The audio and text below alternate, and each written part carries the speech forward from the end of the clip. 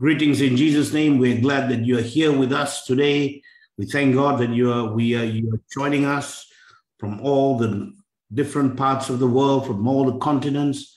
We're glad that you are here, and we know that this is the place of transformation. This is the place where the word of the Lord will come to you. And as it comes to you, it will align us, it will adjust us, it will unlock whatever that God has already put inside of your life. We must always be at a place, not just at the place that we don't have it and we're receiving, but if we also understand that the word that is coming to us is a word of germination. That means it's germinating whatever that is already inside of you. The posture and the mentality that we must always take is that this is God speaking to us, and we don't want to be familiar. We don't want to just say that this is another word. I want us to turn our Bible to the book of 2 Corinthians chapter 3. To the book of 2 Corinthians chapter 3. In verse 18. 2 Corinthians chapter 3 and verse 18. It tells us the plan that God has for us every day. The plan that God has for us every day of our life. Because sometimes if we are not intentional for the day, if we are not intentional, that means if we don't have a plan, we don't have a goal, we don't know what God wants to do in the 24 hours. Many times our mind has goals, has plans for what is 1 year ahead or 6 months ahead, but the immediate day will determine what will happen in the future. In the 24 hours that we have in a day, if we are not intentional, what will happen is routine will take over your life and my life, because our minds have a default pattern. The default pattern of our mind is habit. We had yesterday's habit will become today. Today's habit will become a reality tomorrow in every aspect of our lives.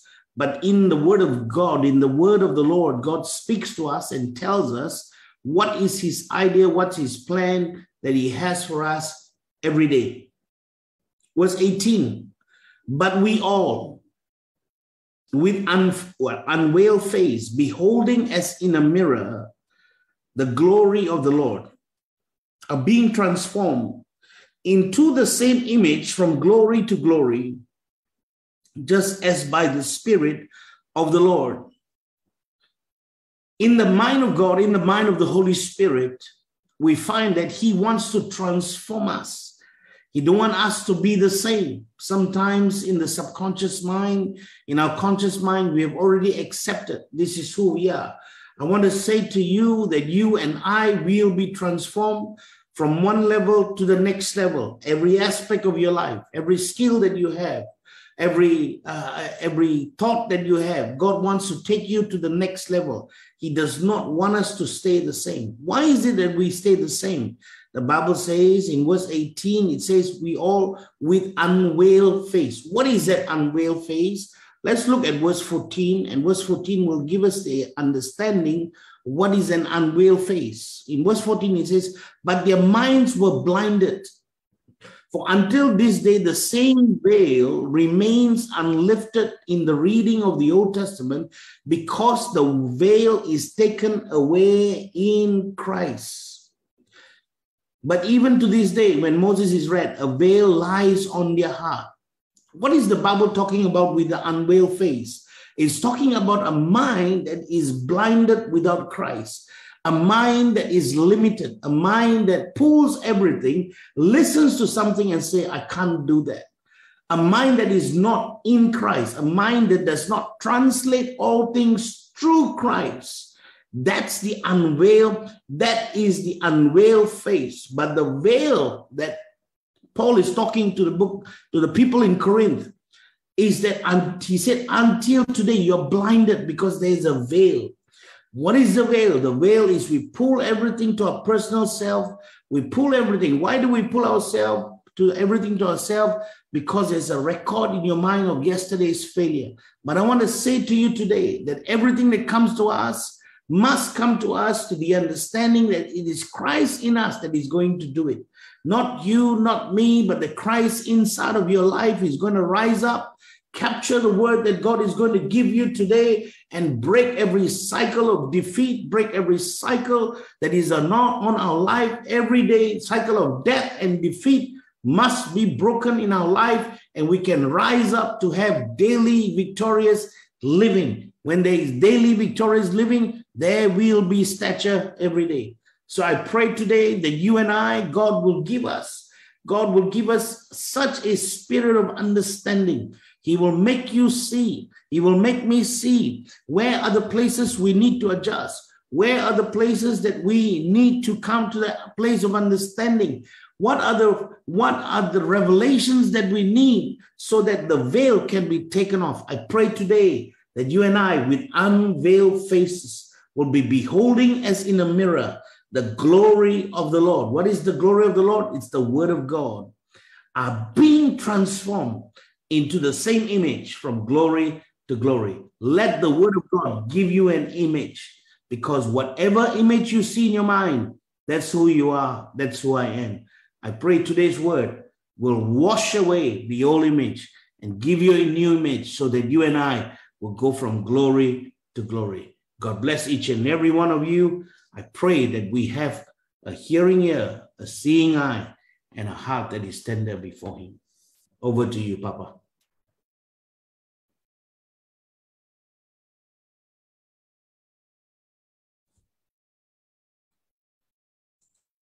The book of Jeremiah in chapter 1. The words of Jeremiah, the son of Hilkiah, of the priests who were at Anathoth, in the land of Benjamin, to whom the word of the Lord came in the days of Josiah, the son of Ammon, king of Judah, in the 13th year of his reign. It also came in the days of Jehoiakim, the son of Josiah, king of Judah, until the end of the 11th year of Zedekiah, the son of Josiah, king of Judah, until the exile of Jerusalem in the 5th month. Now the word of the Lord came also to me, saying, Behold, before I formed you in the womb, I knew you. Before you were born, I consecrated you. I have appointed you a prophet to the nations. The word of the Lord must come to us in all seasons. The word of the Lord came during the days of Jehoiakim, that's the days of captivity. It came to us in the days of Josiah, in the days of revival. Are you listening? Whether it's in captivity or in revival, the word of the Lord has to come to us. The word of the Lord came to Jeremiah when he was a young boy, a young man. Age is not a factor.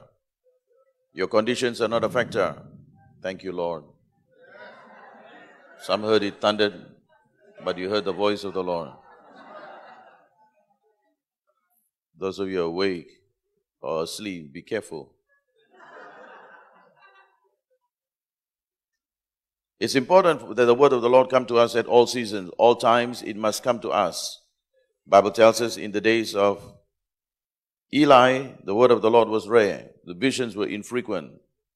Because there is coming a time and season when the priesthood begins to lock the heavens or open the heavens. The way you function inside the church will begin to allow you to access the things of heaven. Amen? And we also see that because he was the son of a priest, not a prophet, a son of a priest, he also knew what it means to approach God well. And that allowed the access to become easier for him. Talk to me. It's important. I'm not giving you a Bible study on Jeremiah, but bringing you to verse 4. Now the word of the Lord came to me also saying, Behold, I have formed you in the womb, and before I formed you in the womb, I knew you. Before you were born, I consecrated you. I have appointed you a prophet to the nations. This is God's desire. No matter how much the word of God comes through us to others, it must come to us to form us and shape us and prepare us to become more and more equipped for the journey. This is one area of life that pastors and leaders often fail. Because we listen to the word of God always for a message. We do not want to become the message. We want it to be applied into the lives of others, but we don't want to model it. The danger is this, because God forms us, He shapes us, He consecrates us, and He works upon us so that He can put us on an appointment.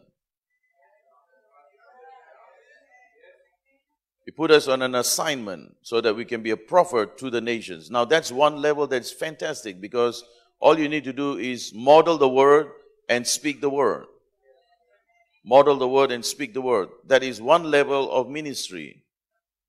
That means God give you a message, you live the message, you believe the message, you think the message, you develop the message, and you speak the message to others. That's one level.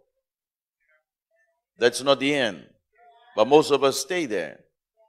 We like to travel around, travel from here and there, Sunday mornings and different churches, different platforms, trying to speak the word of the Lord to the people. That's great. That's one level. But there's another level that God is bringing us and developing us when the word of God can be processed in our lives. Are you listening? Because the word of God is going to be confronted with the word that comes from your mind. The word of God is going to be confronted by the voices that rise within your own heart, by the fears that rise in your own heart. So how much of that word is going to take authority into the spirit world depends very much on how we allow the word to process itself. So God speak the word to Jeremiah and said, before I formed you, before you were born, I consecrated you, appointed you. Then I said. These are the things that destroy what God has said. You saying. The voices inside you, the voices inside your mind, the voices in your past. I said, God said, but now what I say is going to reduce me and remove me from the assignment and from the appointment. That's why even though God speaks great things about us in our future, yet we become less and less capable to measure up to the assignment. The more God speaks to us, the more we feel small instead of feeling bigger. Are you listening? Every time God continues to speak to you, you feel smaller, you feel weaker, you feel like you're unable to do it. You cannot rise to the challenge because there are too many voices on the inside short-circuiting what God is saying.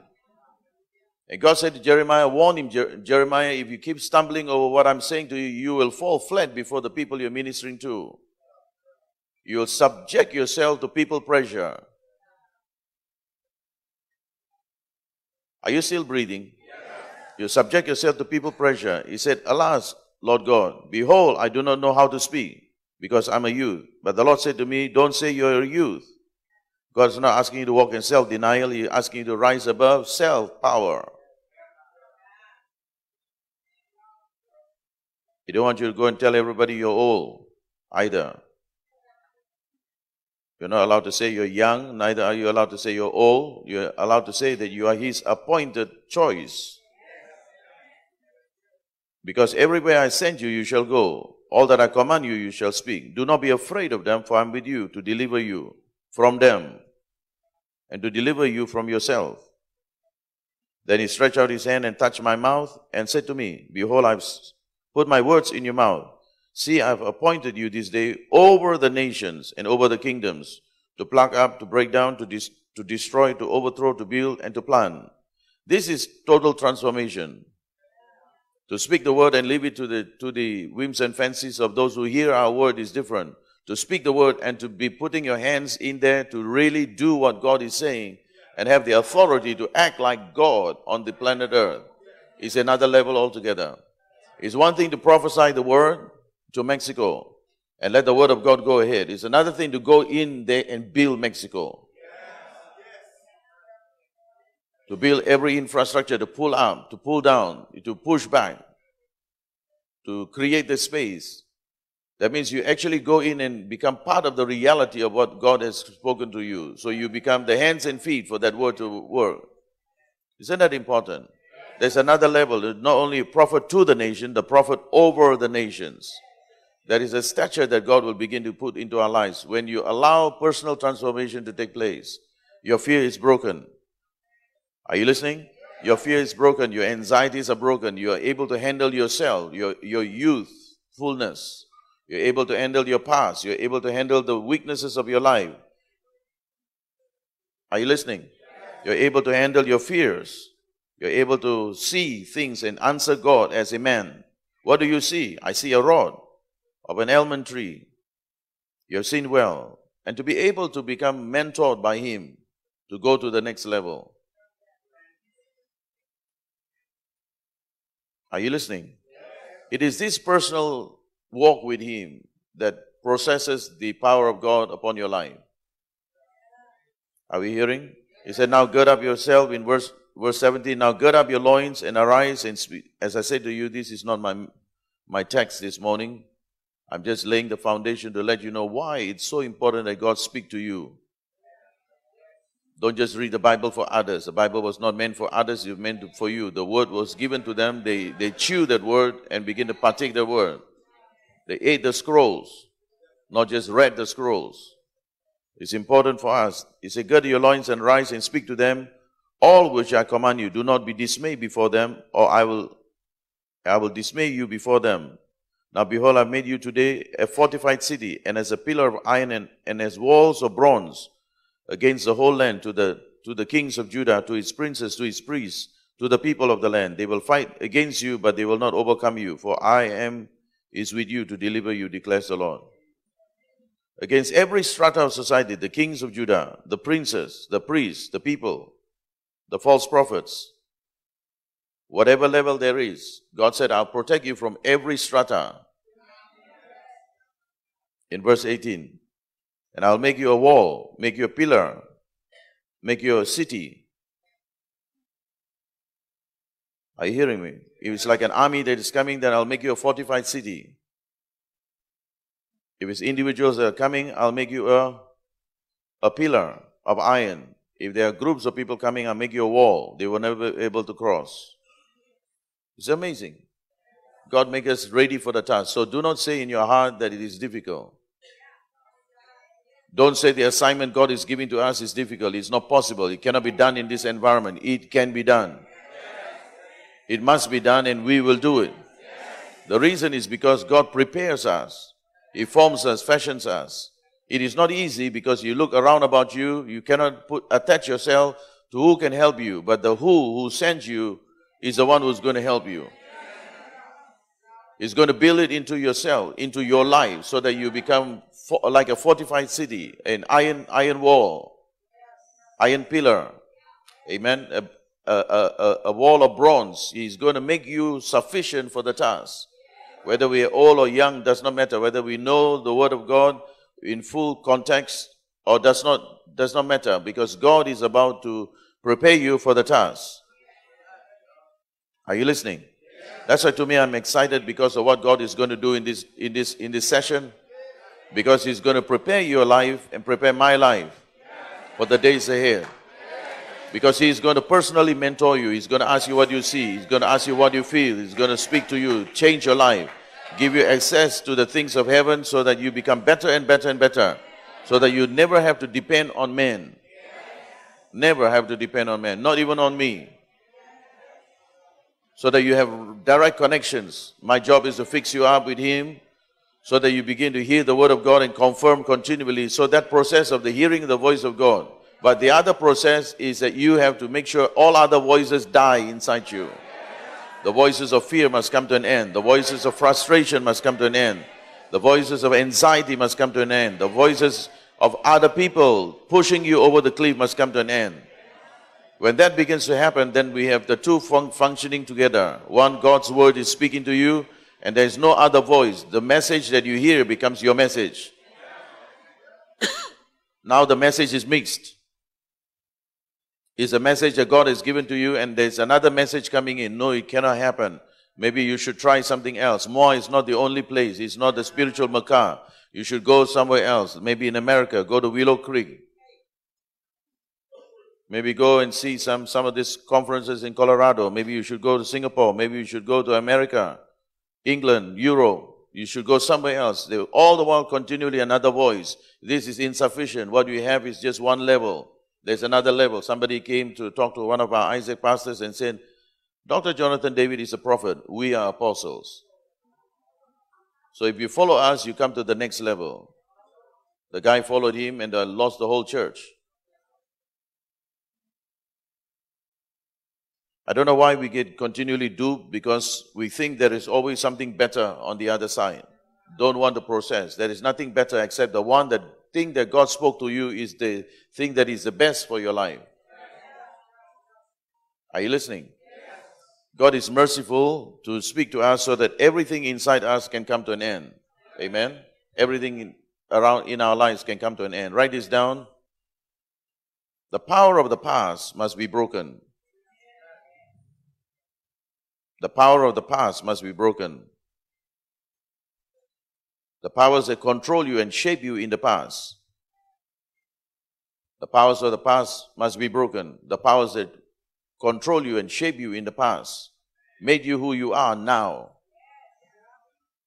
You're subject to a God of the past. The circumstances of the past. Is that power you've got to break? Because 99% of our life is part of the past. Until this very morning, it was called yesterday. And yesterday is the past. Even though we learn good things, but some of the good experiences we have is insufficient. Because you don't want to try something better. Because we had a good experience. Are you listening?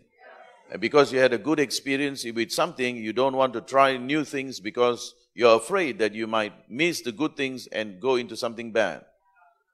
So experiences are not always a great teacher. Sometimes experiences can limit you, frighten you, and make you more cautious. But we have to break the power of the past. The past cannot hold us. What God is speaking to us is what should draw us, should woo us forward, get us to get closer to Him.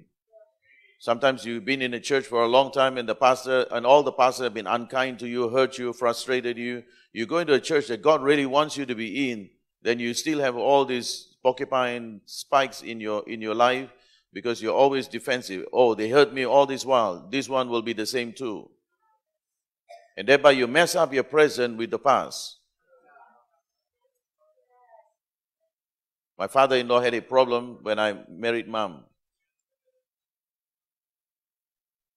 He had a serious problem because his niece married an Indian man. And he was a drunkard, abused her, and attacked her, and before long the marriage broke up. So when an Indian man married his daughter, it was like nightmare. He could not fight me because he knew it was God's will, because my mother-in-law had a dream. So he couldn't pass his wife.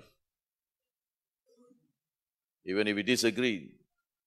It was difficult for him because for many years we had this struggle.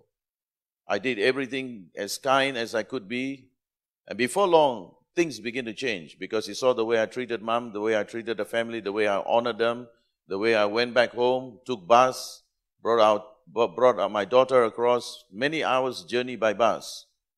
We didn't have a car at that time, but continually being kind, serve in the house, clean the house, mop the house, sweep in the house, to win his heart until all fear is broken. All fear is broken. I know what it means because people have bad experience and they all the while looking to confirm their bad experience with you. I think one day he is also going to fall. One day he's just going to be just like them. It's the past that holds them. Sometimes they are afraid to join. They're afraid to connect because of the past. You've been hurt by so many other networks. You want to join Isaac. You reckon it will be one of the same. It's only a matter of time. They will all show their true color. It is this thing that you need to break. The power of the past. There is a spirit that controls the past, that has formed you, shaped you, guided you into a mold that you cannot escape from. And so your future becomes a straight line. Your past, your present, and your future becomes a straight line. The devil conditions you so that you cannot break free to do what God wants you to do. Your mother, your family members, none of them went to university, so you will never go. Your children will never go too. Why? Because you've been conditioned in your mind. So this morning, I want to help you break this cycle of defeat. This cycle of defeat has to be broken. It's in every one of us. Whether you like it or not, it's in every one of us. But to different measures. Are you listening? So can I help you? Can I give you some clear demonstration? I'm telling you, if you know what I know and you see what I'm demonstrating for you, It will set you free completely. Are you listening? It will set you free completely. That's why it's important for you to remember what you see, remember what you hear, because by coming out of the past, you have already become victorious. Don't talk about going into the future. Just by coming out of the past, you're already victorious. To break free from the past, you're already victorious. You cross the line. You cross the line of change. You're becoming changed. You're becoming transformed. You're becoming something fresh, something new. You're evolving. The familiar spirits cannot hold you. That's why bondages will break immediately in your life. Spiritual dimensions over controlling your life will be broken. Emotions will no longer be the same. Your emotions suddenly begin to have a wider space. You have greater freedom like you never felt before. Because it's no longer oppressed. Your mind won't be oppressed. You can think in areas you cannot think before. All of a sudden, your thought patterns begin to become sharper, quicker. And that also will lift a lot of pressure from your physical body. Because your condition in your mind, in your emotions, in your ways, in your behavior pattern, every area you're just blocked into the straight and narrow where the devil wants to kill you. That's why most of us become linear. Our mind becomes linear. Our behavior becomes linear and we become very predictable. We're not fresh. After a short while, your relationship becomes boring. Nobody wants to relate with you because you're just like that forever and ever. Amen. Not the good way. When he says the angels saw them, saw God, cried holy forever and ever. Amen. Every time they saw him, they saw another aspect of holiness. But for us, we are predictable. We never want to try anything in a different way. Surprise, but you serve coffee and you don't have that particular coffee they don't want. Just for the sake of hospitality, make life easy for them. But we can't step in because it's okay, I don't want. I mean, you talk, discuss of all the coffees that are there, Arabia coffee, Java coffee, Ceylon coffee. I don't like that, it's a bit bitter. Chinese coffee, it's too acidic. More coffee, it's too strong. You just need your coffee. Get out of that rut. For the sake, just get something. Drink half a cup at least. Make life easy for others. But we just can't because we are stuck in a linear mode. Are we hearing? That's just coffee. Don't talk about other food. There are other aspects. I'm not asking you to take what you're allergic to because we don't want you to be in the hospital. We don't want you to be hurt. We don't want you to be in a place where you're sick. But things that you can try. But we can't because past holds us back. So are you ready for the cycle? Yes. Can I show you what happens in the cycle of defeat? All right, read with me Ephesians chapter 2 and then we're going to dig in. So personal transformation is important because you cannot go to another stature from being a prophet to the nations to become prophet over the nations until something of personal transformation takes place in our hearts. Is that right? That's why beyond looking at others, look at yourself. I go through personally the notes of GLS and ITIP. I personally go through every one of them. Because I fear and tremble that God speak through me and that I be a castaway. I fear that because I know God. God is not a respecter of person. If He is speaking through you, He expects you to be the first one to do it. That's the presumption of Moses. He thought he could preach freedom to Israel without circumcising his son. God came in the night, to kill him. I wish that God came in the night to kill some of you. That you'll be running around and your wife is helping you and say, "You bloody husband." That's what she said. "You're going to make me a widow."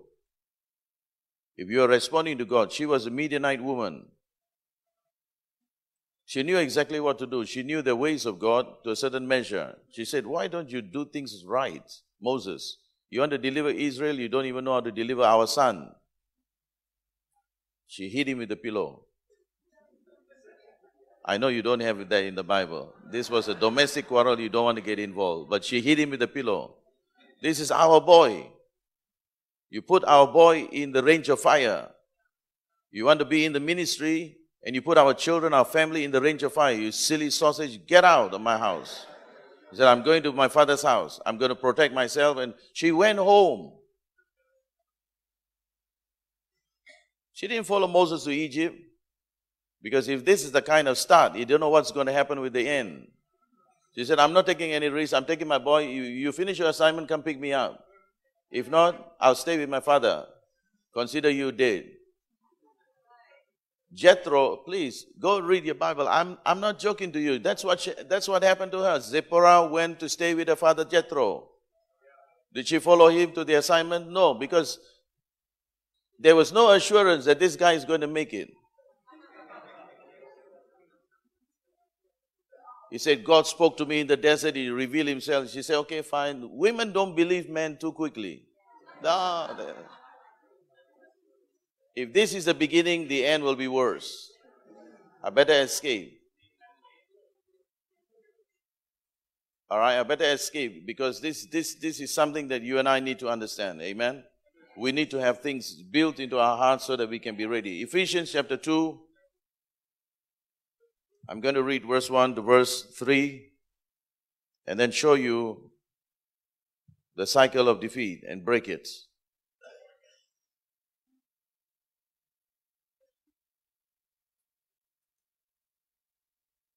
Ephesians chapter 2, verse 1 to verse 3. And you were dead in your trespasses and sin, in which you formerly walked, according to the course of this world, according to the prince of the power of the air, of the spirit that is now working in the sons of disobedience. Among them you too all formerly lived in the lusts of our flesh, indulging the desires of the flesh and of the mind, and were by nature children of wrath, even as the rest. This is a cycle of defeat. Are you listening? This is a cycle of defeat. And let me just take you little by little into what is needful. I need the first volunteer. But before you come, you need to have a TV face. All right, first volunteer. Come on quickly. I need the first.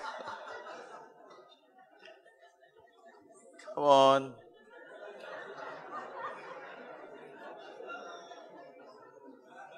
First volunteer, come up here, Anthony. How unsure you are of yourself. Just stand right here. The cycle of defeat begins like this. This is sin nature and sin habit. The cycle of death, the cycle of defeat begins like this. This is a human individual with sin nature and sin habit. And because of sin habit and sin nature, everything of demonic power can pass through him. Everything of hell can pass through. Everything of sin nature could pass through. Anything of the world system can pass through. Because of this reason, this individual becomes vulnerable on planet Earth. This is the first level, all right? Sin nature and sin habit. I'm going to show you the second, third, fourth as we go up to number 7. All from that scripture. Sin nature and sin habit. And because of sin nature, sin habit, his life is messed up, his life is in darkness, his life is in defeat. Everything that Adam brought into this world can attack this man. Everything that can happen to man can happen to you because of this sin nature and sin habit. Are we listening? And it's very, very dangerous for us to live like that. That's why you need to become born again, set free, become healed, become delivered as an individual. Because if sin nature and sin habit is not controlled and you're not free from it, what is going to happen is that you're going to get stuck in the second level. I need second volunteer.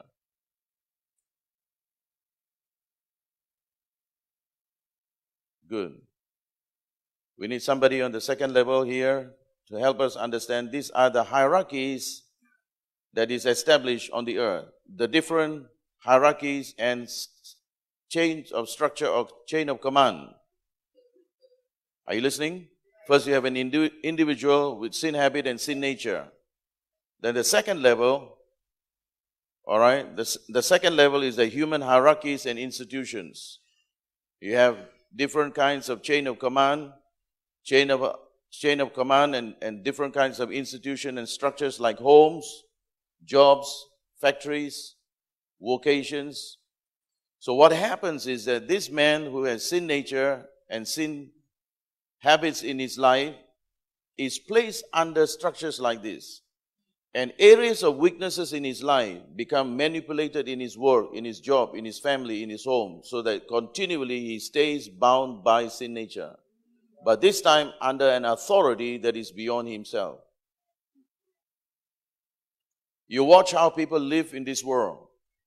They live as individuals, but they're stuck in a work. They're stuck in a job. And everything that happens in the job is basically exposing these things, the needs in their own life. Are we hearing?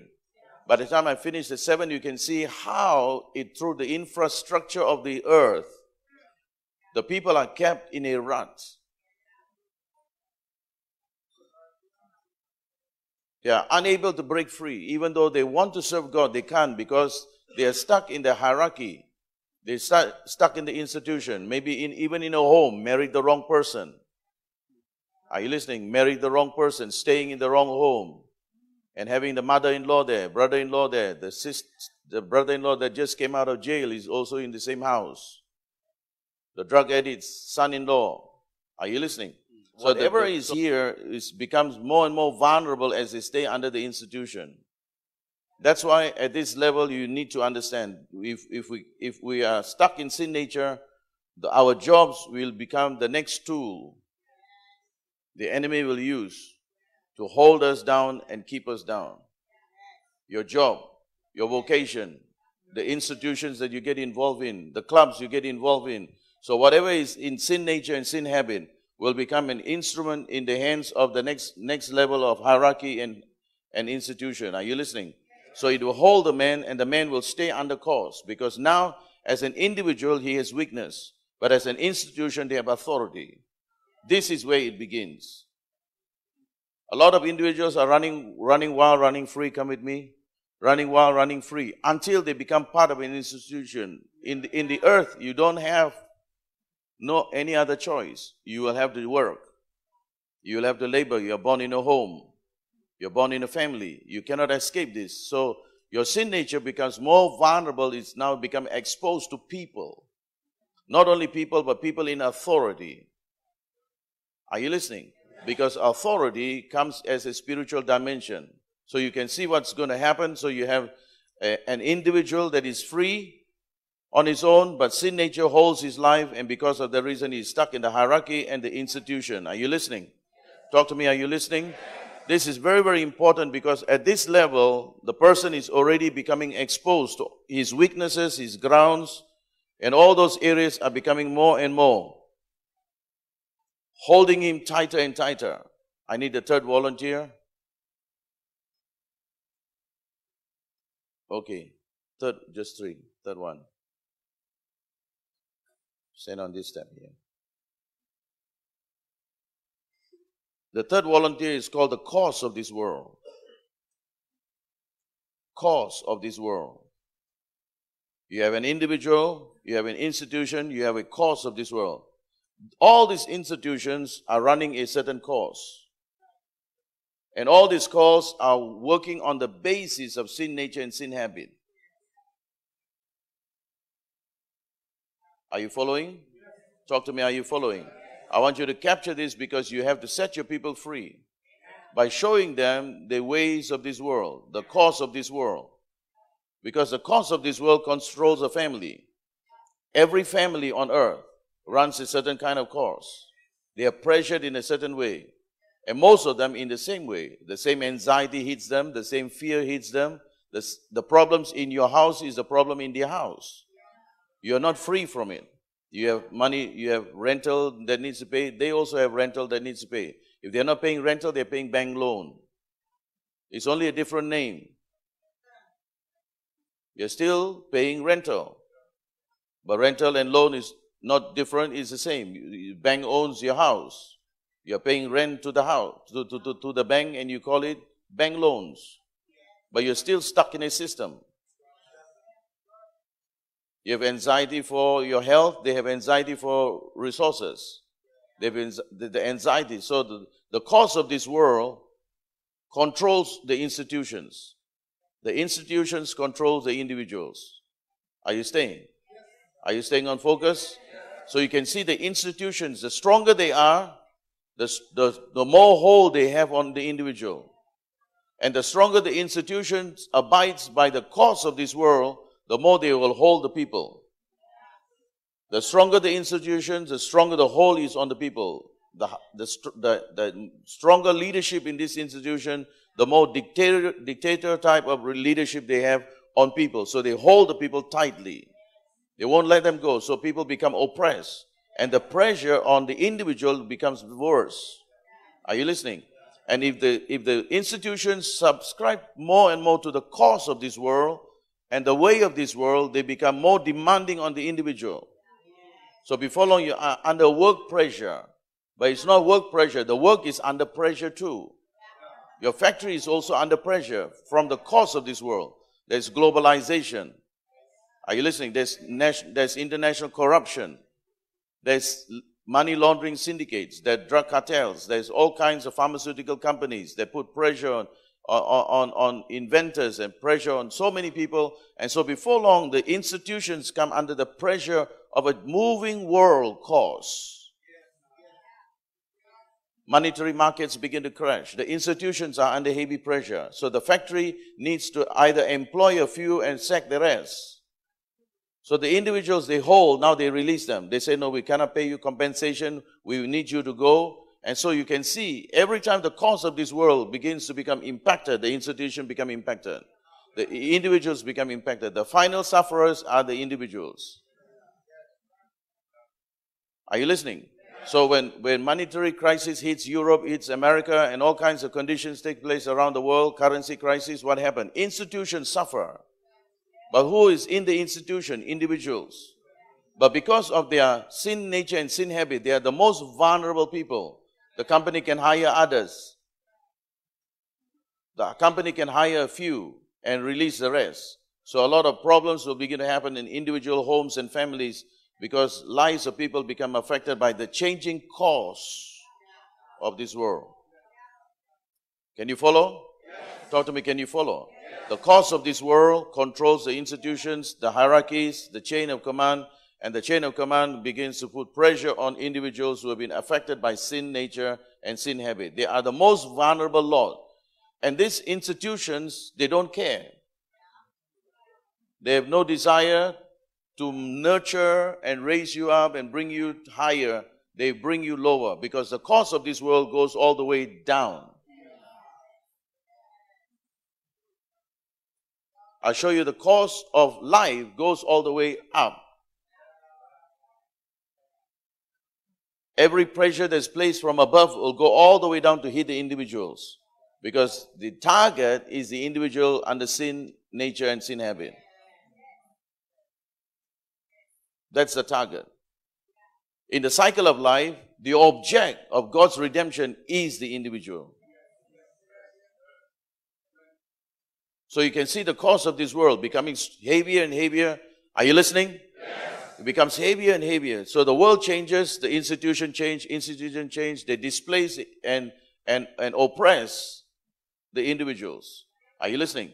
So the course of this world, you have ideologies. They control the cause.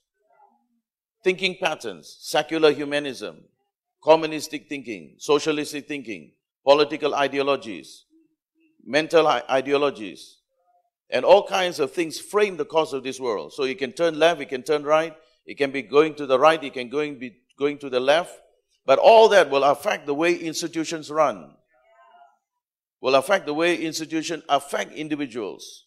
Are you listening? Talk to me, are you listening? And that's why it's important for us to see at the course of this world, philosophies dominate. Ideas dominate. People are all the while thinking new thoughts. People are all the while thinking thoughts to shape the world, to form the world, to move the world in a certain direction. So the course of this world is a very important area for us to deal with if you're going to become free. Are you listening? Talk to me, are you listening? And I need a fourth volunteer.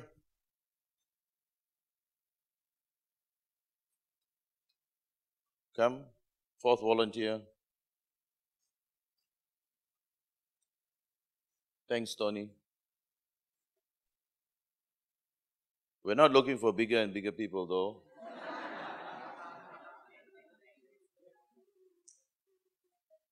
This is a spirit influence. The Bible said the course of this world is influenced by a spirit. The course of this world spread all across, and it does not go by individual, it goes by spirit influence. There's a spirit influence on the course of this world, and the course of the world influences the chain of command and the authority and the hierarchies influence the individuals on the ground. Are you listening? So the course of this world is ruled over by spirit influence.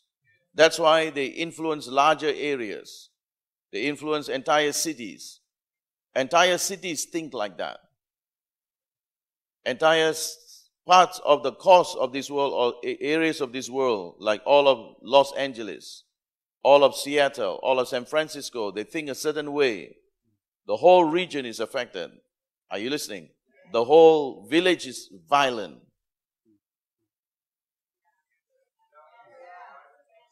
The whole village is violent. The whole village are just bad people. They keep on attracting. So there is a spirit influence that comes upon the course of this world. And this dimension of the spirit is what you and I need to understand. It is here that we start breaking powers. Because if this spirit influence don't affect, the course of this world will not affect. So the power going down will become less and less. This is where we engage in battle. This is the course of this world is where we teach. Are you listening? At the course of this world is where we teach and change thinkings, change mindsets. It is at this hierarchy that we disciple and mentor and bring them under authority so that they can be changed. As individuals, we bring them into salvation and relationship with God. Are we hearing? So it is at the Spirit controls the course controls the hierarchy controls the individual. The spirit dimension is where we engage in warfare. This is already coming to the heavenly realm. Are you listening? It is at this heavenly realm that we need to engage in spiritual warfare to pull down the powers of the air. The spirit that is influencing is cut off here. Are you listening? The spirit influence conditions the course of this world, which conditions the institutions that controls the individual. The spirit conditions the philosophies condition the institutions are controlling the people. Are you following? It is at this area that a new spirit has to come forth. Are we following? As long as you are a believer and you don't allow the Holy Spirit to work upon your life, you are no different from this sinner.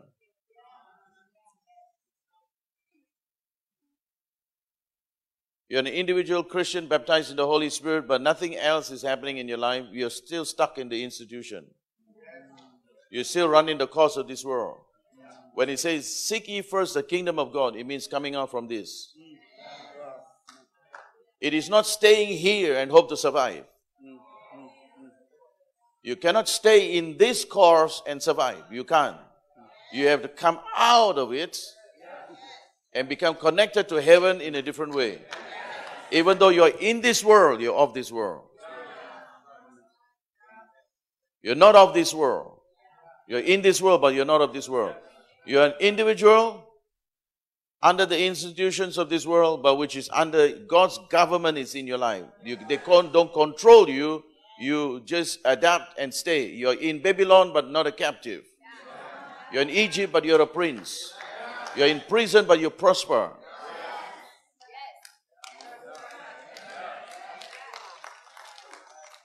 You're in the world, but you're not of this world. Nothing in this world, even though you go to the same office and work, but you're not under them. Are you listening? You go to the same factory and work, but you're not, because there's a government of God inside you. You are in, but you're out.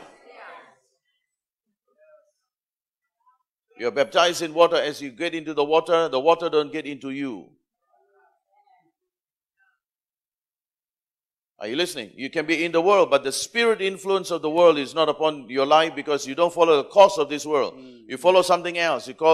You follow the purposes of God, the destiny that God is in for your life. So your whole life changes. Do you understand this?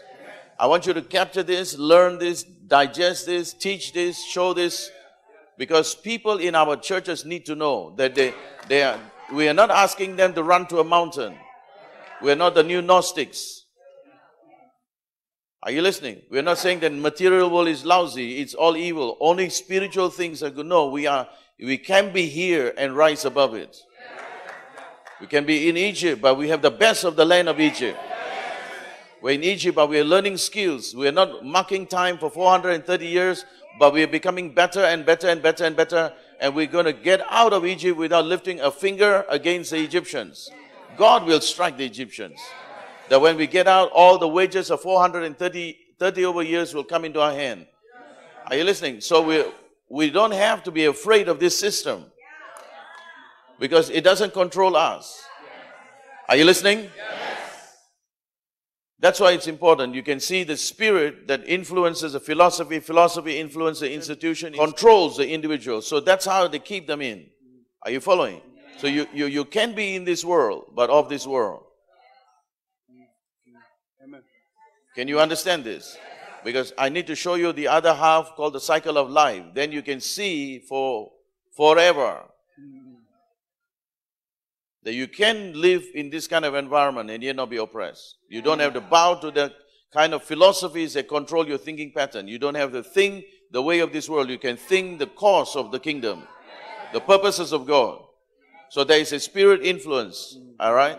Is that right? Okay, I need the fifth volunteer. The fifth volunteer. Speak enough. It's called the powers of the air.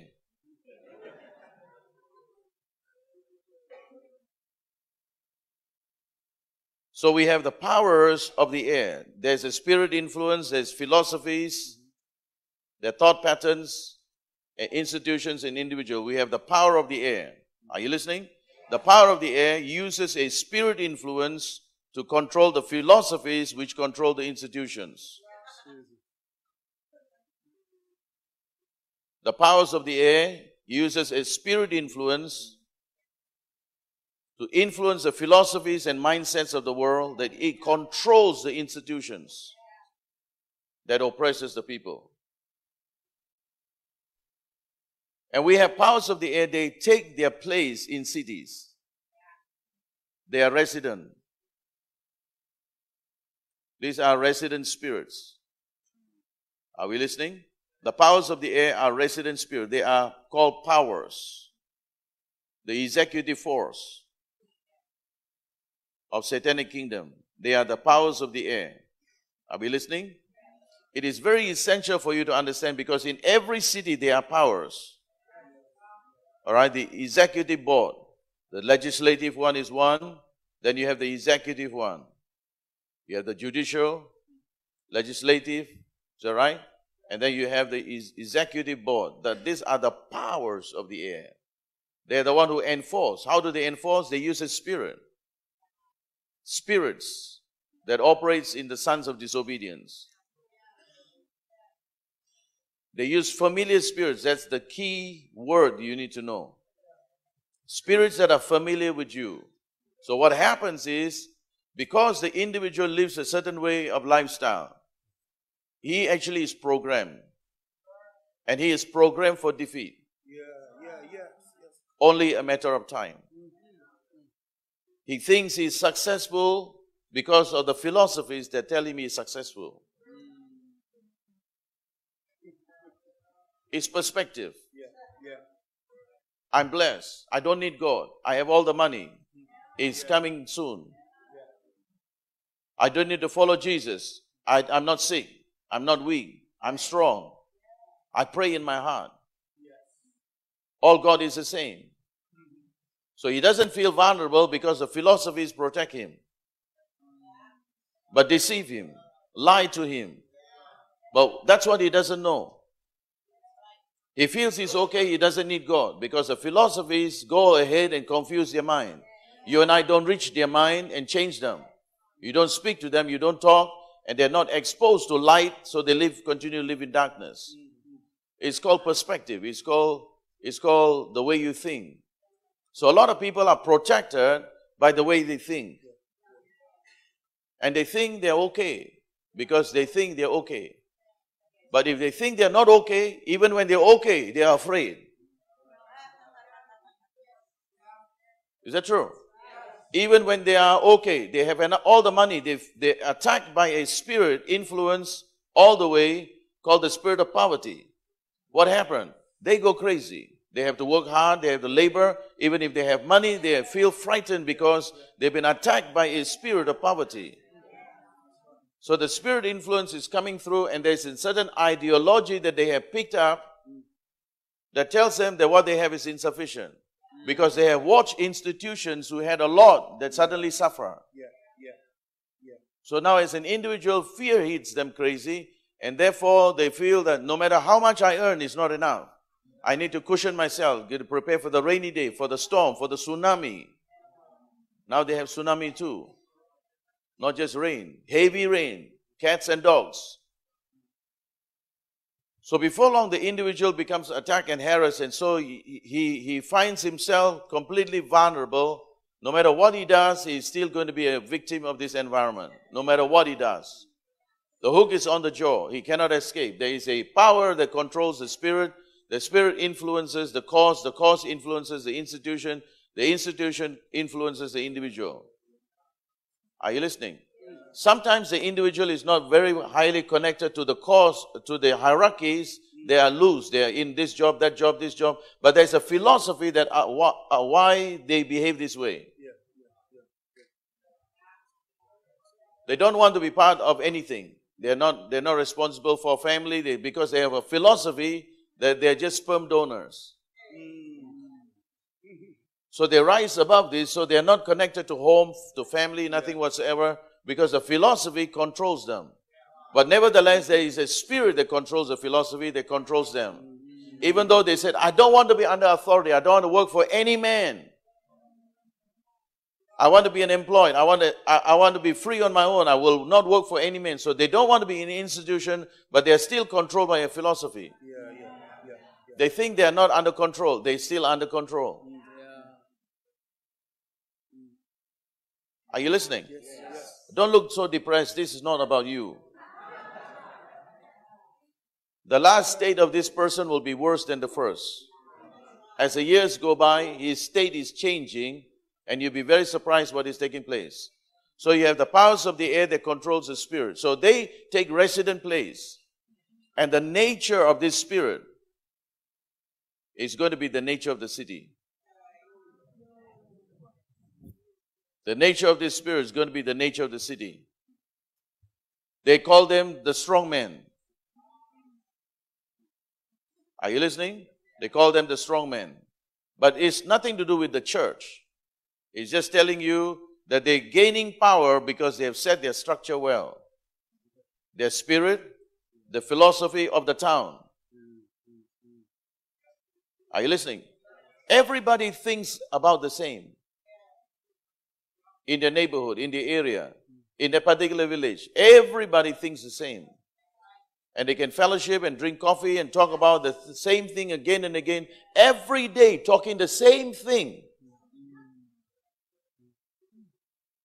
And agreeing with one another. Then more people are talking about more of the same thing. And never feeling bored.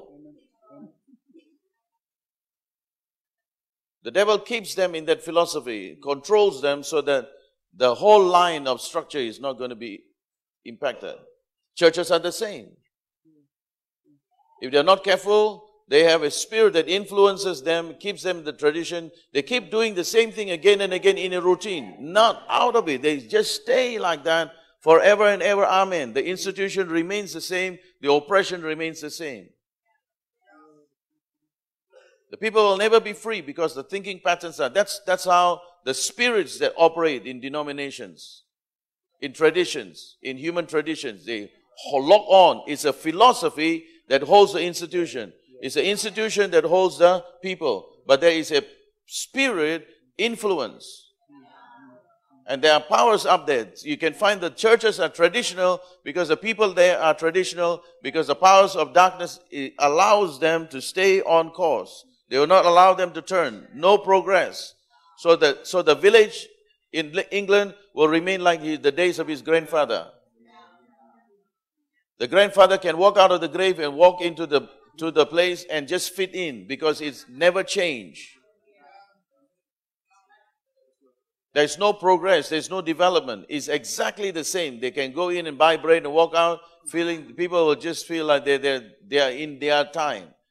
The grandfather's time is their time. Time stands still because the spirits of darkness, the powers of the air, set their place, their position of authority. There's no way to escape. Are you listening? There's no way to escape because these people are already under the structure. You have the prince of the power of the air. Now we have to have one more person here. Any wild-looking people? Okay, you can have a radio face. Come, Michael. Because he looks bigger than this guy.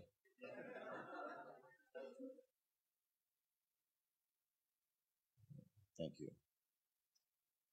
So you have the powers of the air. Then you have the prince of darkness.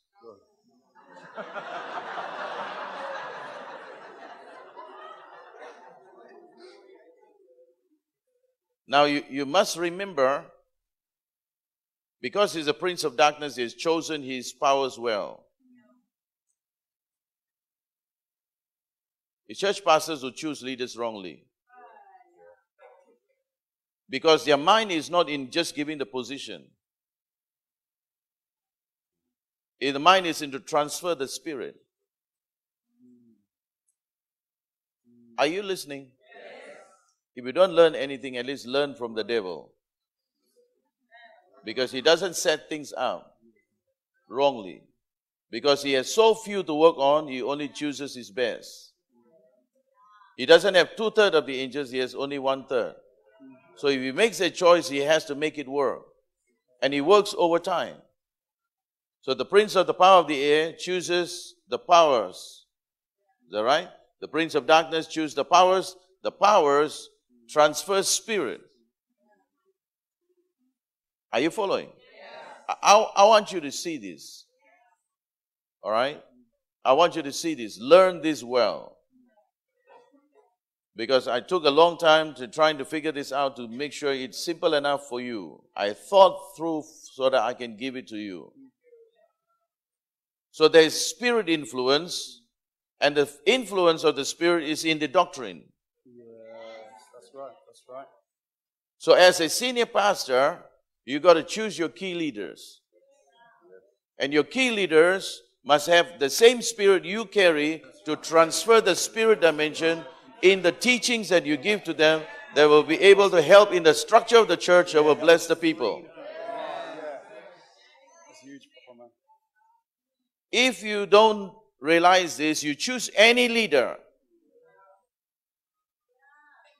You choose any leader who cannot transfer the spirit. The whole structure is going to be wobbly. That's why it's not about just church growth. Just have leaders, all right, cell group leaders, train the cell group leaders, give them class 1, class 2, class 3, class 4, and then after that give them a certificate. Hallelujah, our church is going to be in order. God bless you. You raise up a structure of leaders that don't transfer the spirit, but you only reproduce them like factory materials. Another coke is on the line. Another coke is on the line. Another leader is being produced because they went for class, advanced class 1, advanced class 2, advanced class 3, the equipping class 1, 2, 3, 4. Then we have cell group leaders class that they've covered all. So they got the certificate. So we think, all right, we have the powers of the air, but no spirit. Not only they don't have spirit, but they don't have the doctrine. They don't have the teaching. They don't have the truth to influence the thinking pattern. They don't have the capacity. So what leader are you choosing? An empty one. Position, but no spirit. Position, but no truth. Position, but no power to transfer spirit. And so what do you get? An institution that is weak, that cannot guide the church members. So you have a structure. 542 cell group leaders. Last week we announced there were 500. Now there's 62 more. Hallelujah. God bless you. You're holding nothing. People pride in this because they don't know the devil is running the system all along. That's why if you bring the world into the church, you are doomed. Because that's how it works. So we have the prince of the power of the air and you have the prince of darkness. Are you listening? He chooses well because he wants everything to be held in line.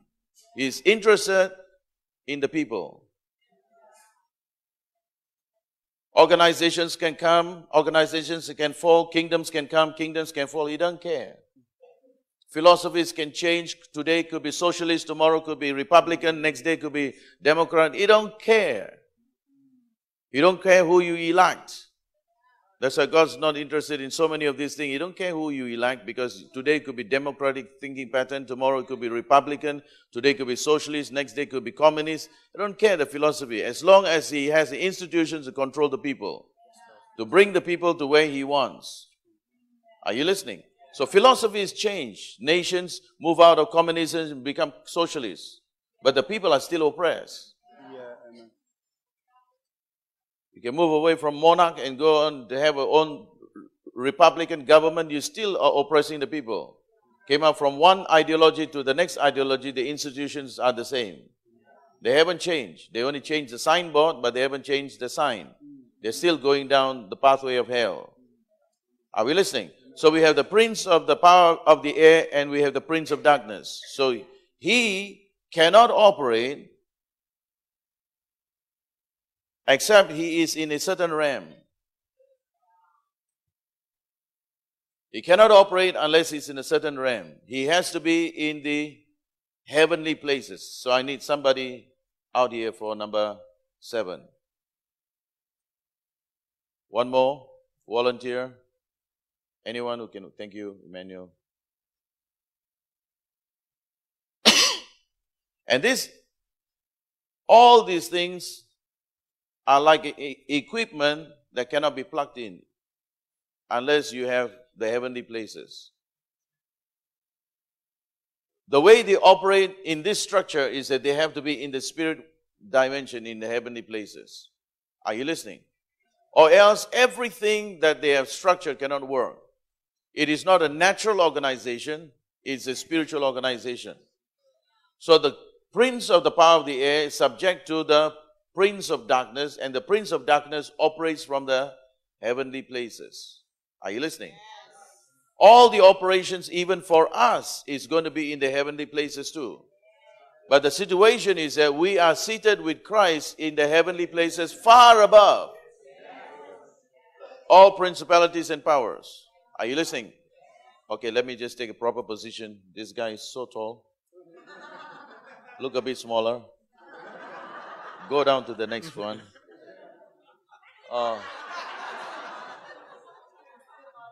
It's just the hair. If I had a hair like this, it should work.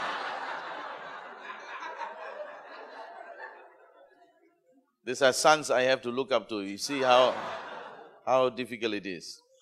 So the prince of the power of the air is controlled by the prince of darkness, and the operational dynamics is a plug point. So you have all the equipments you have to have a plug point to plug it in. It is there that everything becomes functional. Are you listening? Satan was in heaven before he was cast down. He was Lucifer. Then he was cast down to the earth, but he could not rise up into the spirit world. But he won the battle in the Garden of Eden. He became a prince of this earth. Is that right? The ruler of this world, because he took a contest with Adam. Adam was the prince of this earth, lost his seat in the election. Are we listening? So when that happened, he stationed himself on the earth and began to represent the earth. So when all the angelic creation and all the parliamentarians of the earth and heaven ascended into heaven, Lucifer came along. Satan came along as a representative of his constituency called the earth. Are you listening? So the Holy Spirit tells us very clearly that when Jesus died on the cross of Calvary, all these things was removed. All authority and power has been returned. So instead of positioning himself here in the earth and in the spiritual atmosphere, he had to be cast out and banished in the heavenly places. So when God set up the structure of his Son, he made him sit in the high above all principalities and powers. So it is in the heavenlies that they are being confined.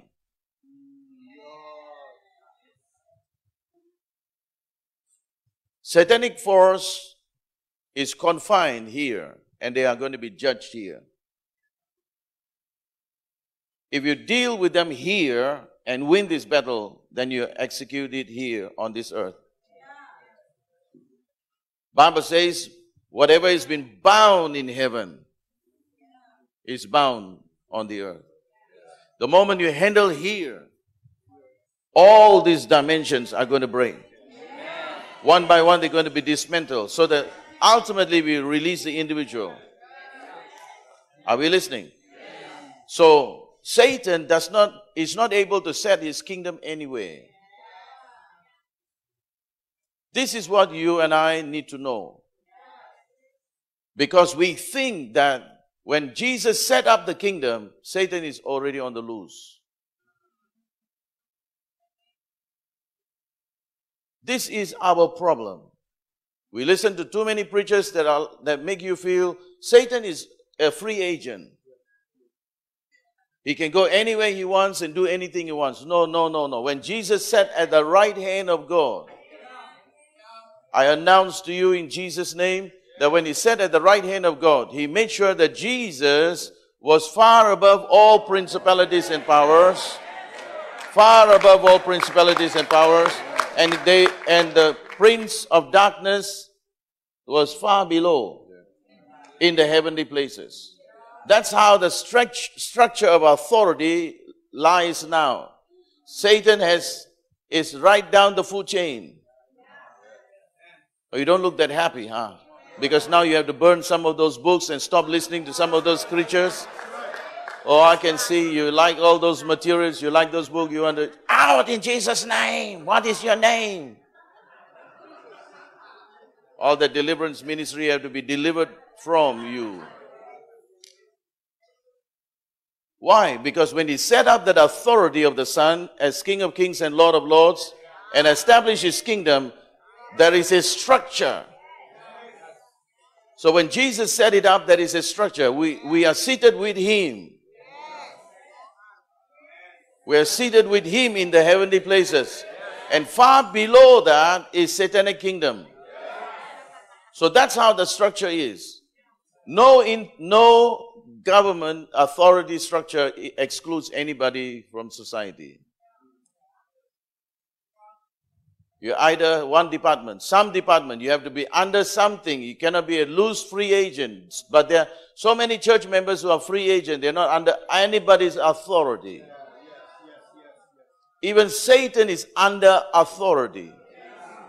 Okay. I don't know what you think, but this is got to erase this thought from your mind. That he is not free to do what he can and free to do what he wants. He is not free. He is not a free agent to do anything he wants. If he comes into our life to attack us, it's because God allows it or you allowed it. There is no other reason for it happening. He is not that powerful that he has all power. He is not that wise that he has all wisdom. He is not all present that he is omniscient. He is not. He is bound under this structure where Jesus said at King of Kings and Lord of Lords, he has to stay under that end of the food chain. That's his Lord. He cannot escape that, but sometimes we act in battle, in spiritual warfare, like we have to deal with him.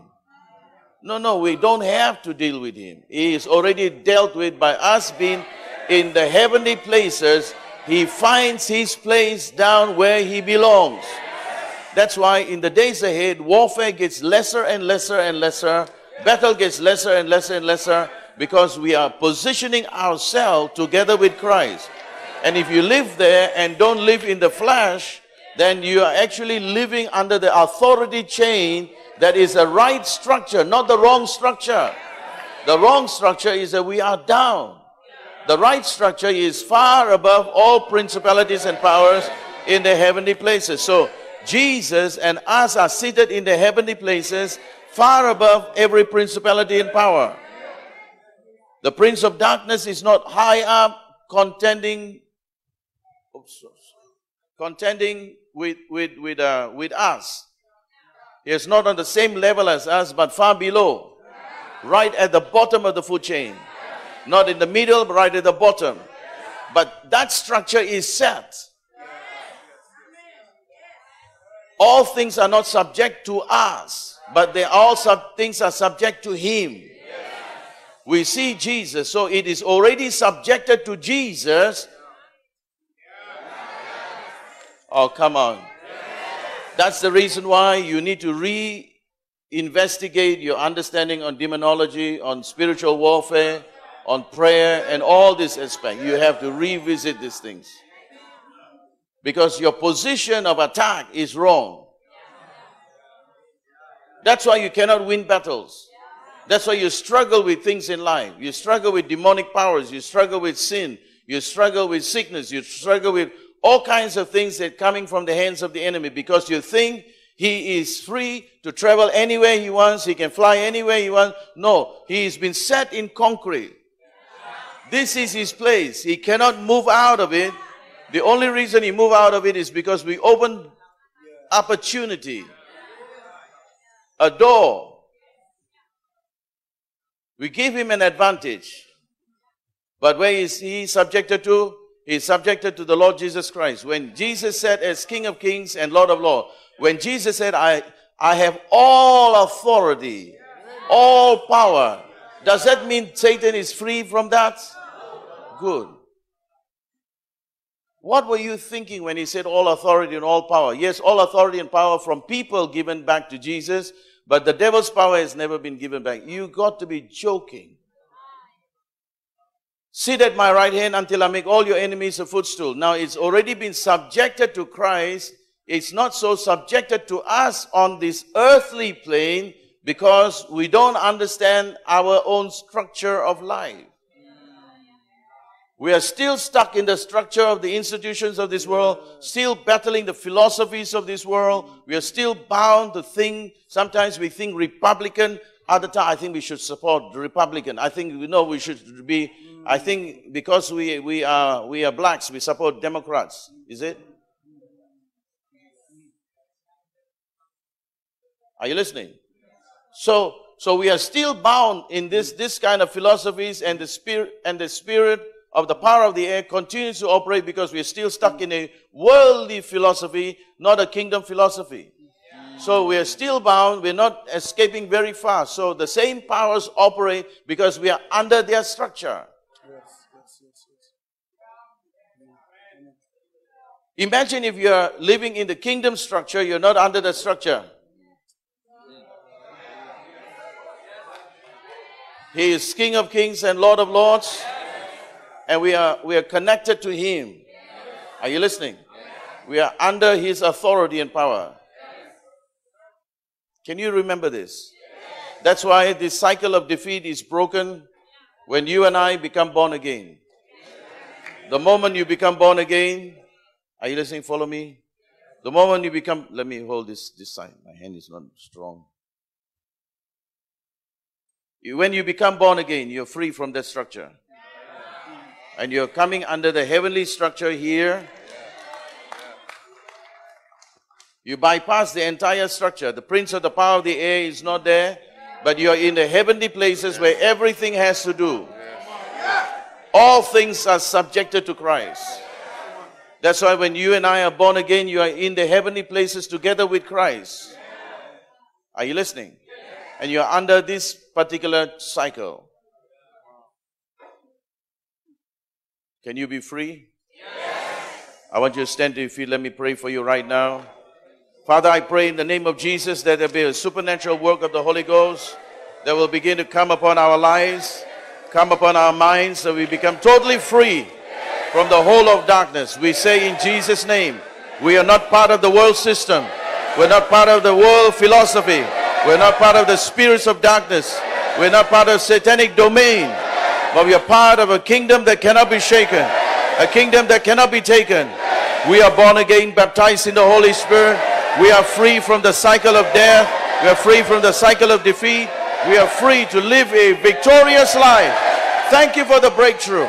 Thank you for the freedom that we now have in Christ Jesus. We thank you. Sin cannot hold us. Satan cannot hold us. Diseases cannot hold us. Darkness cannot hold us. The powers of the enemy cannot hold us anymore, because we are free. Free to live under your rule. We are under your reign and under your dominion and under your domain, Father. We thank you. We're no longer bound by sin. Every philosophy, every institution of this world, every sin nature, sin habit, and the prince of the power of the air, and the prince of darkness, and the spirits of darkness cannot operate upon our life, because we are free. We're now receiving a new spirit. You can work upon us and labor in us, so that the kingdom of God can be established. Thank you, Lord. Set us free now. Set us free in our mind. Set us free from the philosophies of this world.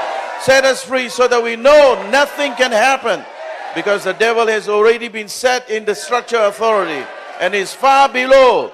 You have made us far superior, high above all principalities and power, above every dominion, above every name, above every power, above every authority. You have set us above, and they are far below. We thank you. We are free. Free from the world system, free from the world structure, free from all the philosophies of this world and the ways of this world. We will not learn the ways of these nations, but we will learn the way of God. Come, let us go up to the mountain of the Lord, and He will teach us of His ways.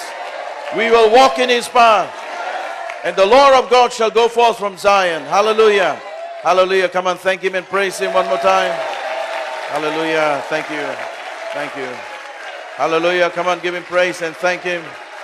Thank Him. Thank Him. Hallelujah. We are free. We are free to serve Him, free to love Him, free to move in the dimensions of God. We are free. Hallelujah. Amen.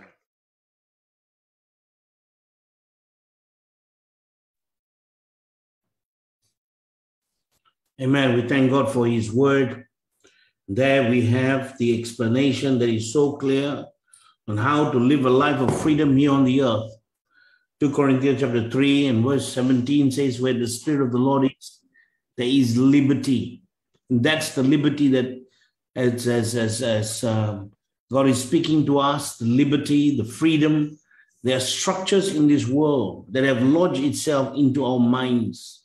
And as we begin to become subjected to the authority of the Word, the authority of Christ, the authority of the Holy Spirit, as we live under authority, we will have authority. And this is why it's important for us to begin to understand that, that everything was subjected to Christ.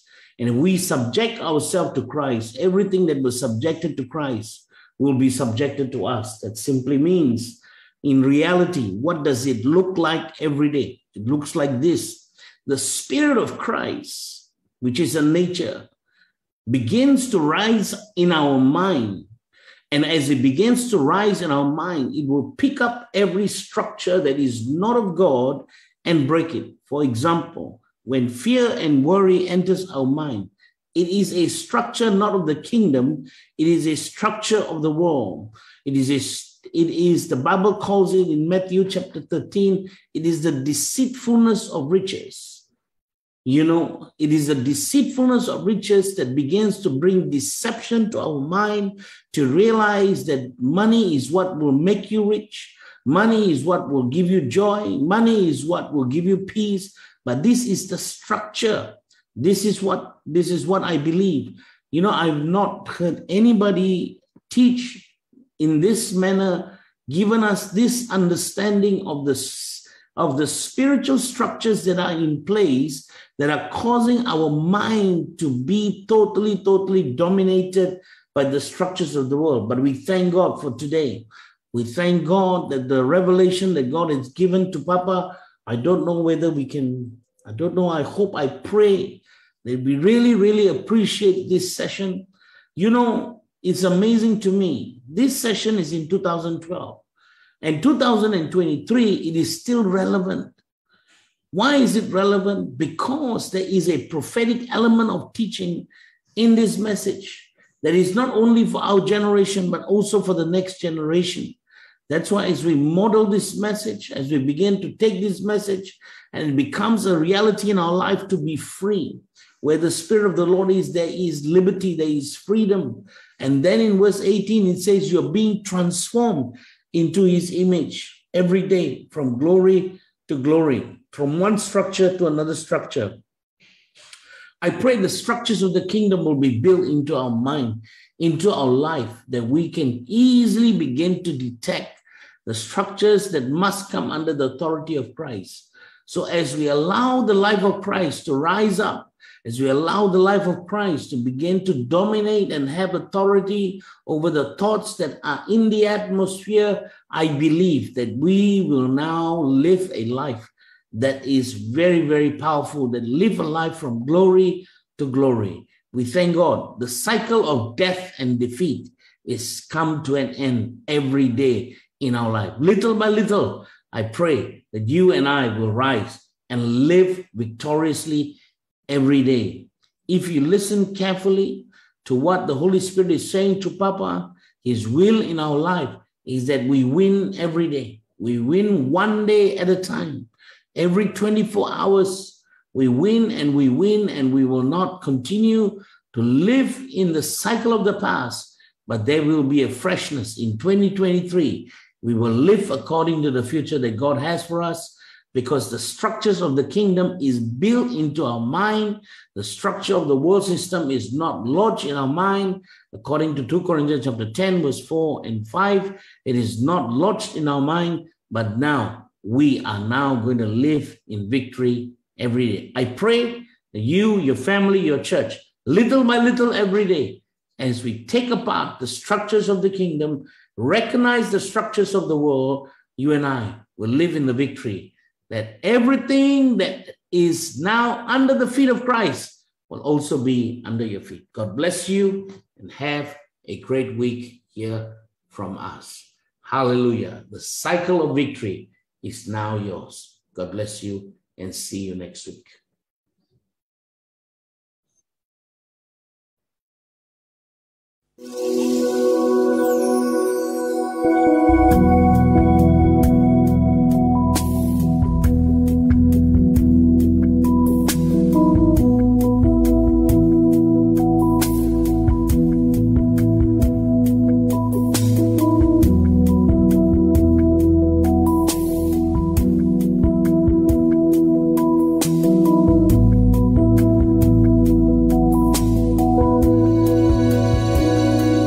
I